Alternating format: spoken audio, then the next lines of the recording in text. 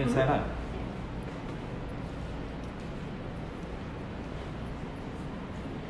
Hi everybody, here at Sassoon Academy in Los Angeles, California, with a very, very special guest, Mr. Mark Hayes. And we're so excited for him to share a little technique live here on Hairbrains. Hello. Hi Mark. How are you doing? So besides our Facebook Live, why else are you here? Okay, well, hi everyone. It's great to be here as always. We're here for the masterclass, which is happening this weekend. Nearly sold out, but I think there are a few more spaces left if you want to come down Sunday, 3 o'clock, is that right? Sunday, 3 o'clock. Sunday, here 3 o'clock. in Santa Monica. Yeah, so if you wanted to come down. And we're releasing we're kind of launching our new collection here, which is, I suppose it's based on a very specific period, based on the sort of mid-70s. And the setting is when fashion and street style segued from the disco era into punk. So I suppose that was kind of the jumping off point for the whole thing. So influences from an Academy perspective, the main influence, to be honest, is the iconic Italian brand Fiorucci, which I kind of think is enjoying something of a resurgence. So it's that's the kind of idea. And Fiorucci kind of was one of the first fashion brands to really look very deeply at the concept of street style. So that's kind of why it's important for us. On the beautiful Eva, I'm going to do a haircut that was very popular at that time, and it was called, Sassoon called it the shake. In France, it was called the coupe sauvage, the savage cut. And if you knew Eva, you'd know why that was appropriate for her to have a savage cut. And it's kind of going to use a technique that we call reverse layering. So essentially what I'm going to do, I'm going to work using all of the existing length around the edges and then work a shorter shape through the front. And then cut the hair in concentric kind of angles or concentric sections that follow around the head, getting slightly longer each time, so that the hair just lays over one another and you get this kind of little serrated edge to the shape. So that's the kind of idea. So lifting the hair straight up, I'll just turn around so you can see.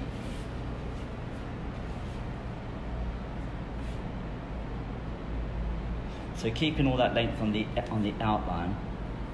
I've cut some of the back already, and I've cut it again with that reverse layered idea. Just going to come a little bit shorter on the outline. So yeah, so using techniques that kind of make the hair have this kind of very nice, loose outline shape, whilst making the hair look as though it's got a very loose, unstructured shape, but doing it in a very technical way, which I think is very much the modus operandus for Sassoon work.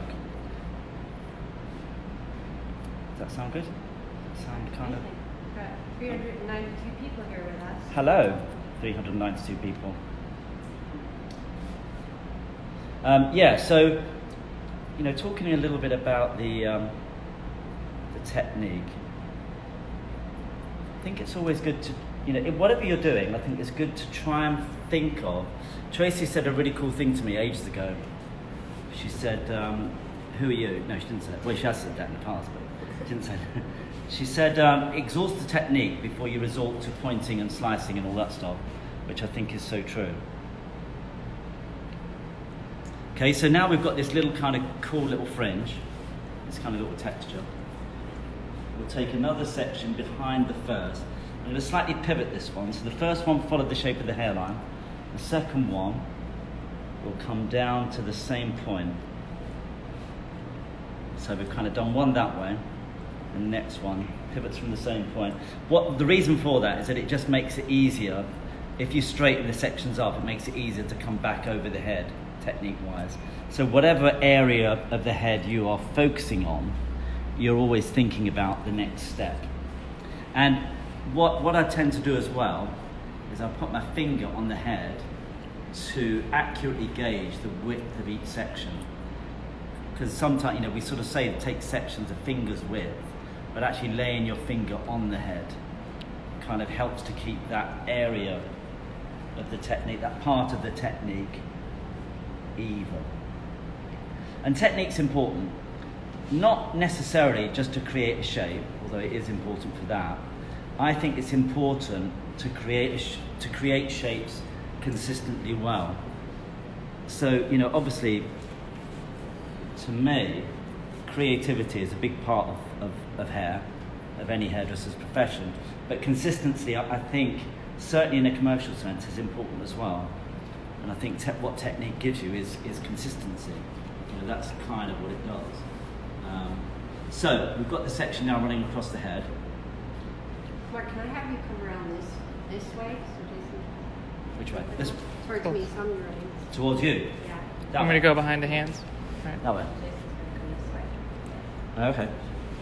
Oh, she's straight up. Yeah, it's nice to see you right Okay. there. So And let's- this one. yeah, lifting the hair up. Sorry, lifting the hair up. So that's the section. Yeah, that's the first section. So you just draw the hair up, straight up. You feel the hair pass through your fingers. You see it drop, and then you know that that's going to be slightly longer than the previous one. So you're lifting the hair right up. So you know that there's not going to be any line in the edge, and it just means that as the hair lays over each other, you just get this nice kind of broken, slightly serrated feeling to the hair. Again, letting the edge drop away. Standing behind means you can lift the hair straight up. Obviously it means you guys can see as well, but it just means that I'm lifting the hair up as high as I possibly can. I have a question. I have a couple of questions actually, Mark. So What the hell are you talking about? I have a couple of questions from the audience, actually. Could you work this from the front? So standing at the front looks beautiful. Yes, you could, but it just makes it more difficult. Because I always find it easier to draw the hair towards me than to push it away. If you're standing in the front, and plus the knees, the body kind of gets in the way. You know, I think, again, part of technique is thinking about what's going to make it easiest to create the effect you want. And that's not just where you put your hands and how you lift the hair and all that sort of stuff. It also comes into play like where you stand to create what you do. You know, that's kind of crucial to it as well. So I would say standing behind means you'll naturally lift the hair higher than standing in front. You'll tend slightly, unless you've got to really concentrate much more to push the hair away from you. So I would say always stand, in this instance, always stand inside and lift the hair up. And also you can kind of do this sort of stuff as well. You can just kind of cheat your fingers up a little bit and let more of the hair drop away from the outline. So I remember you saying to me once the head's between you and Yeah, it's like hands, head, you. Or in this case, me. yeah. I wish it was me. Glad it's you. Obviously. And then, great, thank you. Another question, and this is a good one because I love the way how you talk about suitability. What kind of client would like this haircut the most, and how do you figure that out? Oh my goodness. Suitability. How long have we got? Okay, again, right, so here we go. So put your finger on the hair where your last section was, and then that's where your section will be. Yeah? And the reason I do it, it looks really basic, but I thought about it a couple of weeks ago in London, and we were doing these haircuts in the Masters course that we hold in London. And I just sort of thought, if you're trying to take even finger width section, then just put your finger on the head and it will tell you where they are. Because then, next time I cut Aiva's hair, you know, if I lift out what I've done already, you've got these kind of little, I don't know if you can see that, you've got these kind of little sections in the hair. Can you see that? The little kind of serrated edge. That's what you're kind of creating. And each section then will be even.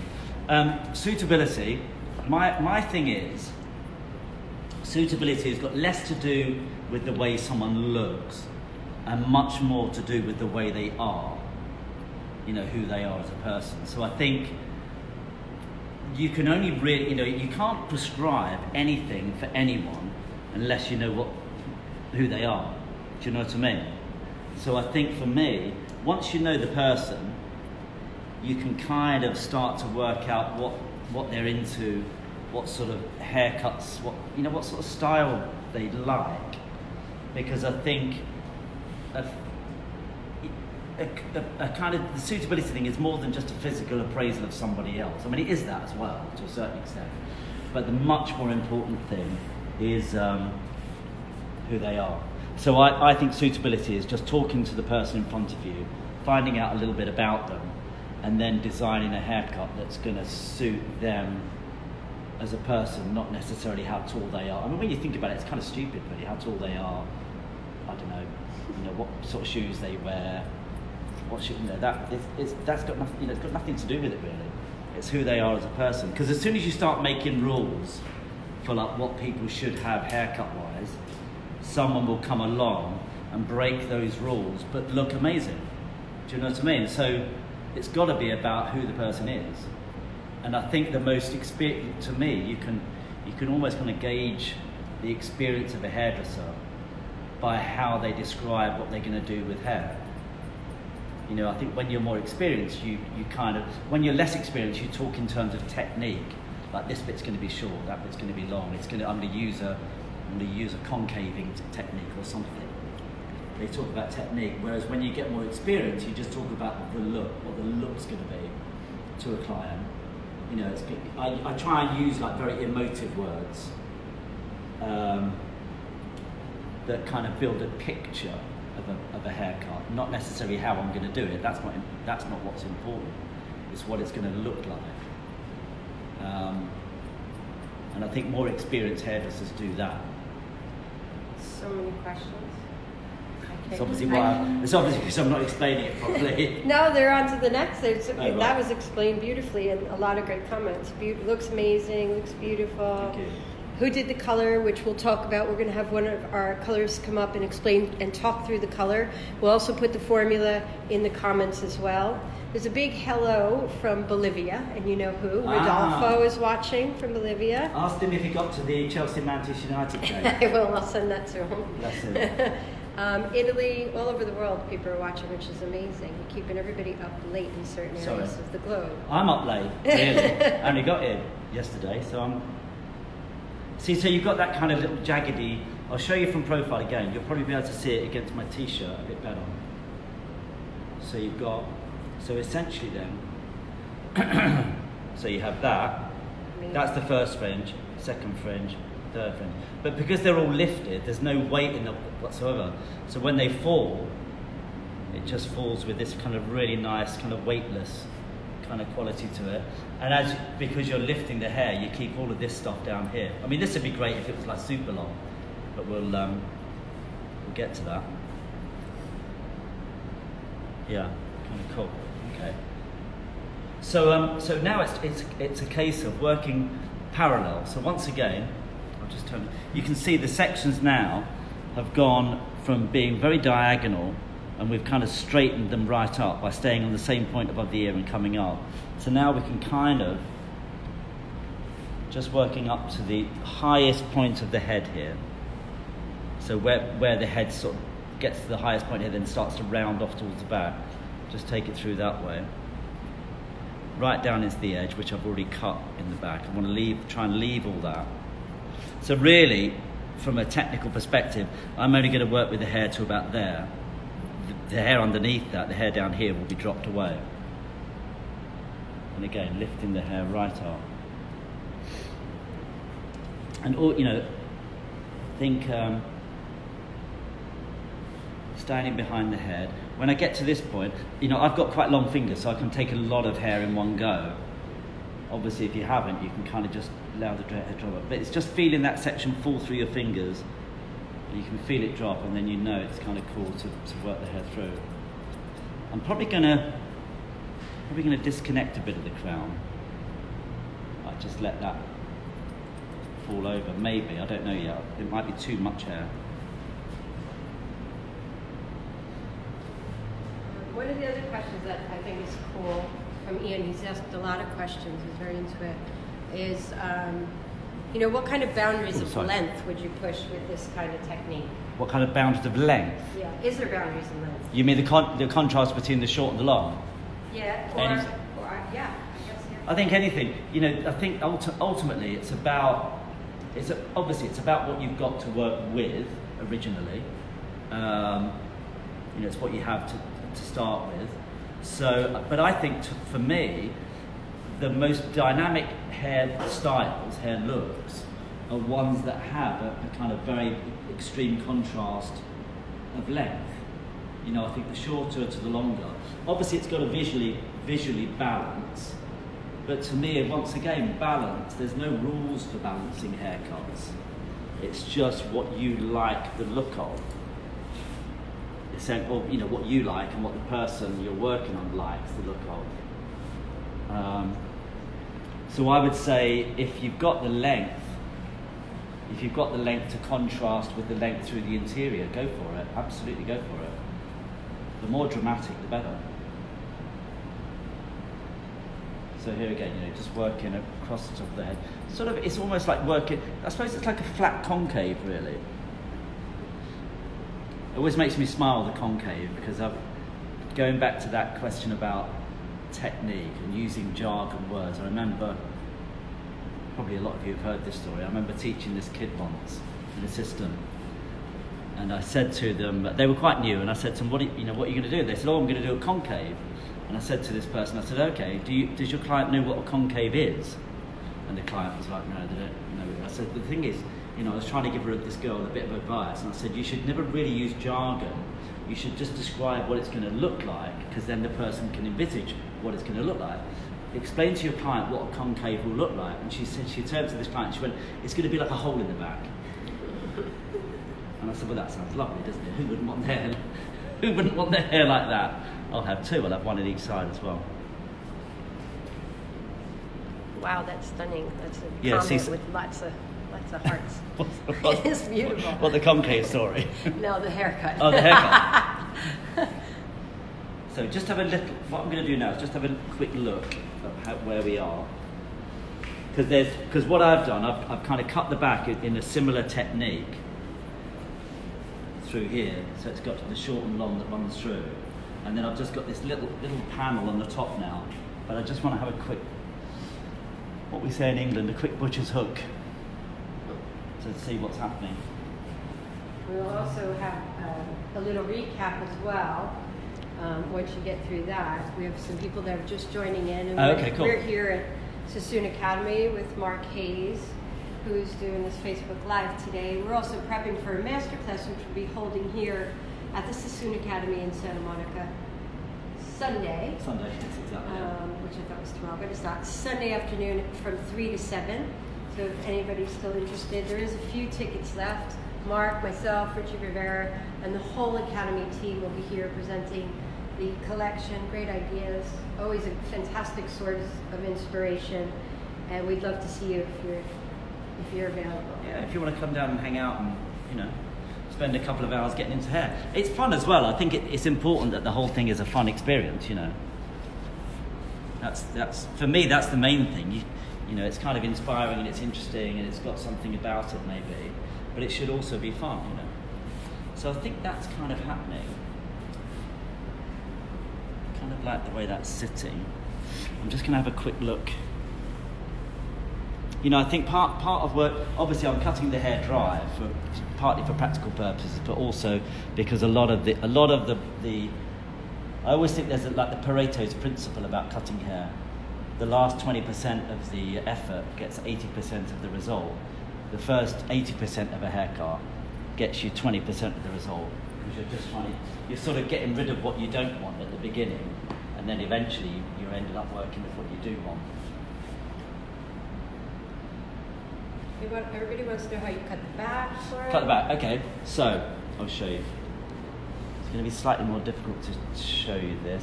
But basically what I did, I started, her hairline is kind of a little bit sort of fine, a bit baby fine. So I took sections this way. So slightly diagonally. I never actually take a truly horizontal or vertical section, only because I don't think they fit onto the head nicely. I'd never take a section horizontal or really vertical. They're always a little bit off to the diagonal, because I think it makes the hair wrap onto the head in a cooler way. So essentially what I did was to lift the hair right up. So in this instance, I did actually stand outside the haircut, just because it's more awkward trying to get over the head. Go this way, lift the hair up, and just literally cut a square line from the center on both sides.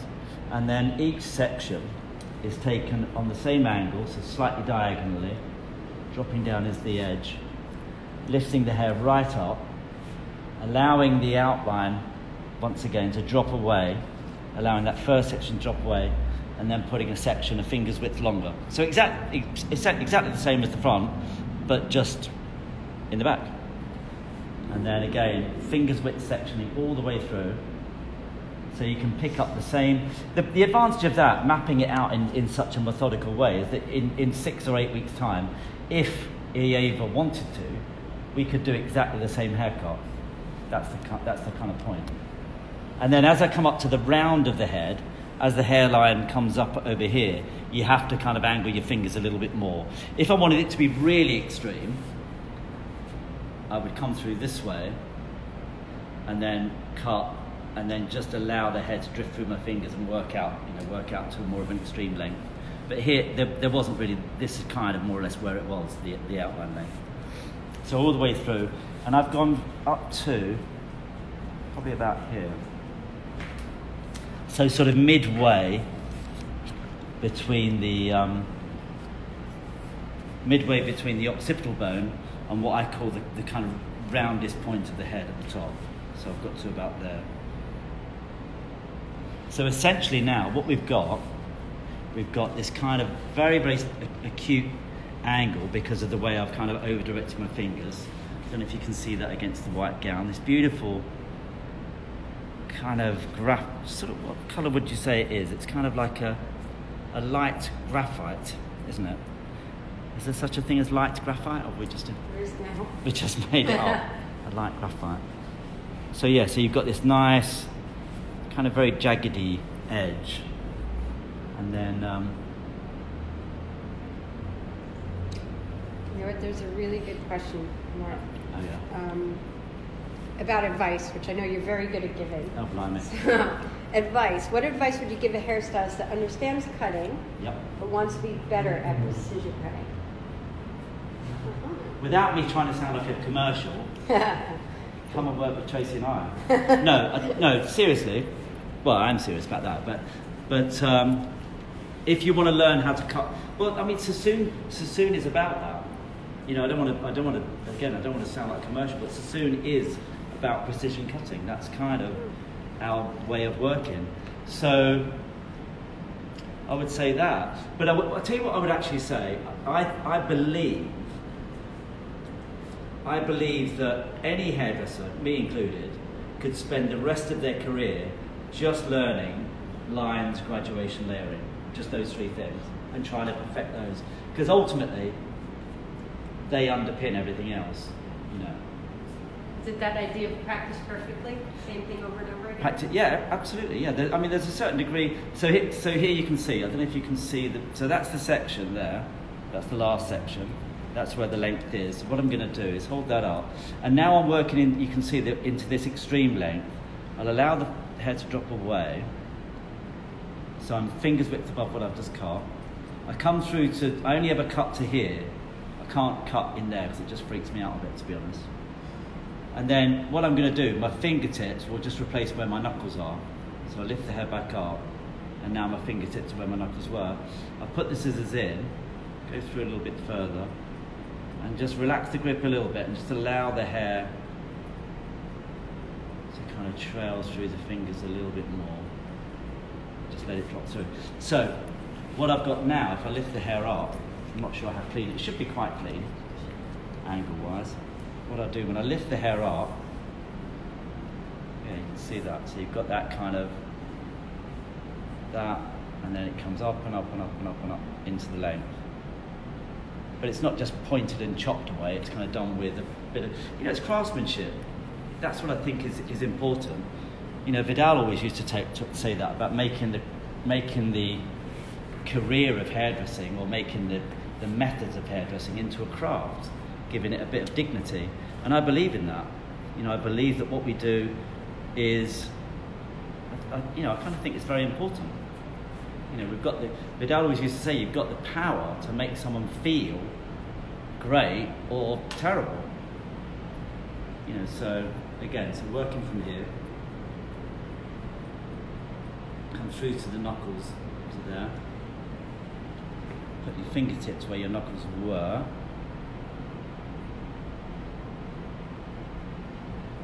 And then you just open and close the scissors really kind of quickly, and then just slowly slide up to the length. So you're just really scooping the hair out. YS Park combs. Very nice to work with. Go through the hair nicely. So you can kind of go from reasonably short hair into like super long hair. What was I going to say about technique? I was going to say something else about that as well. Technique, repetition. It was about the question about the classic thing. I can't remember what I was going to say. Understand haircutting being more precise. Oh well, lost to them. What's your favorite Sassoon classic haircut? Oh, blimey.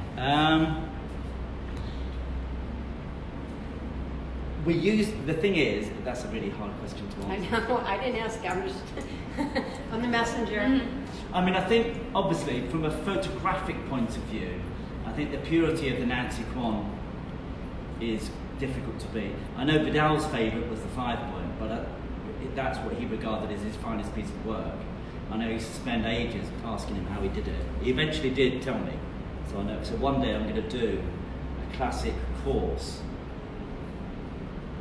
What we call the idea is that we're going to do a heritage course with all the Sassoon heritage haircuts in. The Nancy Kwan, I think from a photographic point of view, is the most beautiful. However, because we do use our library, our heritage so often in our work, in the same way that fashion houses do. At the moment, I would say that Balenciaga is one of the most directional brands, and they use their heritage all the time. So I think there's that. I mean, I'm kind of in my mind, I'm thinking at the moment the brush as well, but then the Claire straight shake that Pat Lewis and Herta Keller worked on back in the day, in the early part of the 70s. That's very much informing the haircut I'm doing here on Ava. So there's that as well. So it probably changes each time, to be honest.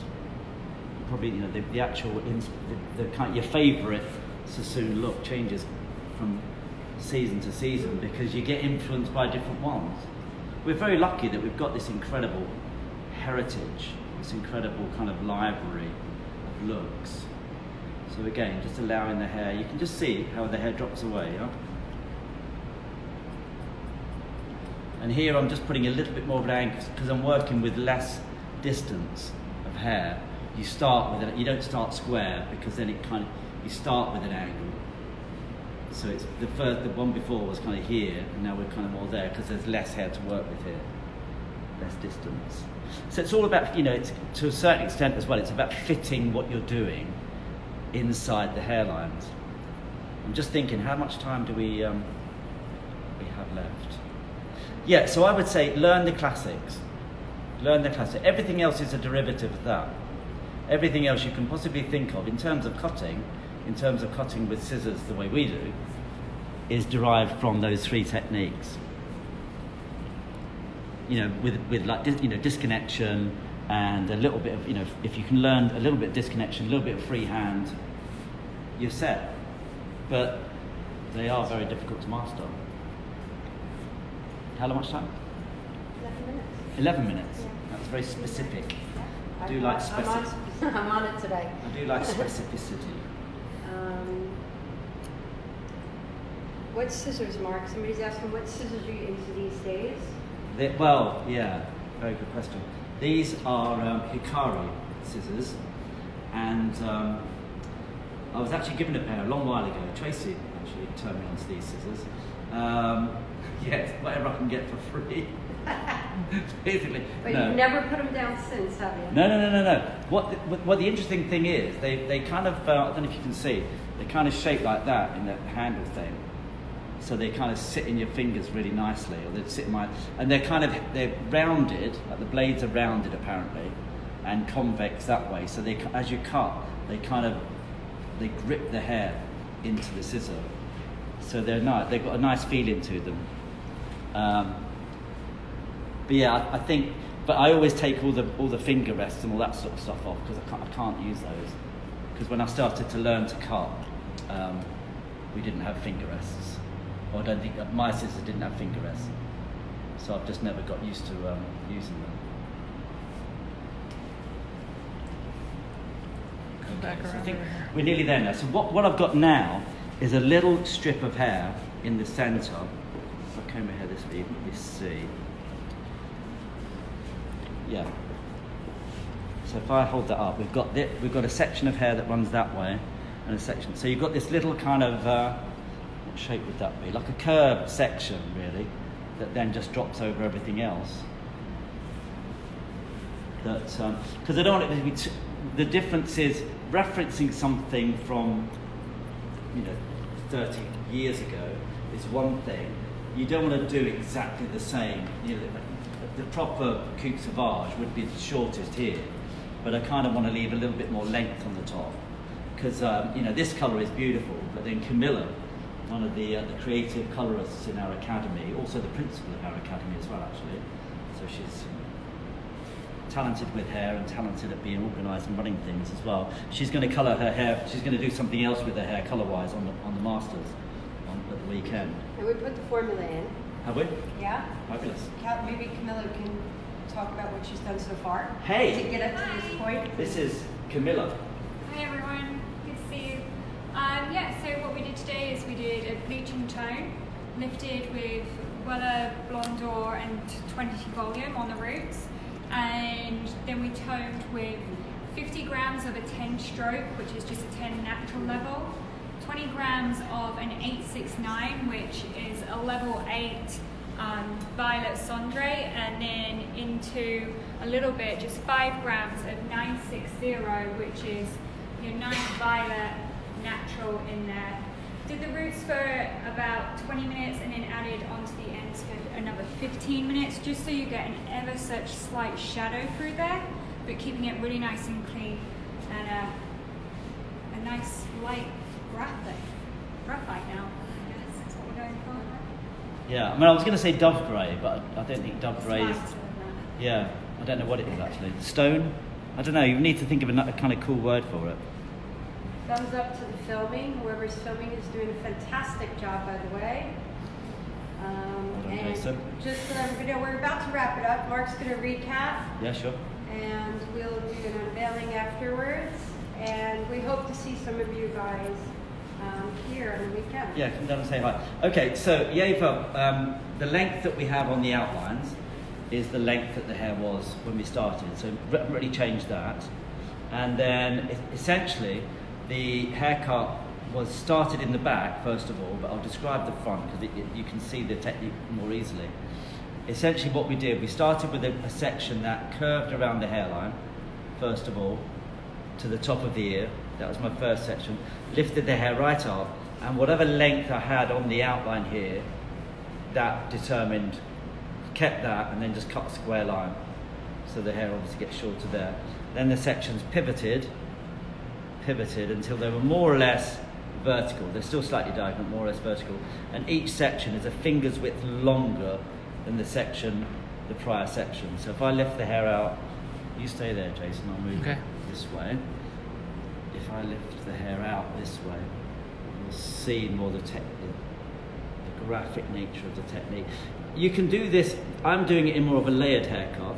You can do this to create more of a heavier one length line as well. You just get a very serrated edge. So we lift it out that way, trying to grab the whole thing in one go, being flash and a show off. So you have, so that's the first fringe, third, and then it just works all the way through, up, up. And this is the little section that we've left out around the top at the moment. I'll probably, to be honest, what I'll do, Camilla will colour the hair, and then we'll have another look at the top. But what I like about it is that you've got this kind of very, you know, obviously on the Eva, you know, very striking young lady, the bleach on the hair, so it's kind of very, very strong, the look, but it suits her as an individual. You could take this same technique and do it, you know, maybe slightly longer or slightly differently, or somebody who doesn't, you know, isn't, and adapt it, you know. So that's what I think is kind of cool as well. You've got these techniques that can be adapted. It's not just a one-off wacky haircut. It's a technique that just makes the hair do something. So that's it.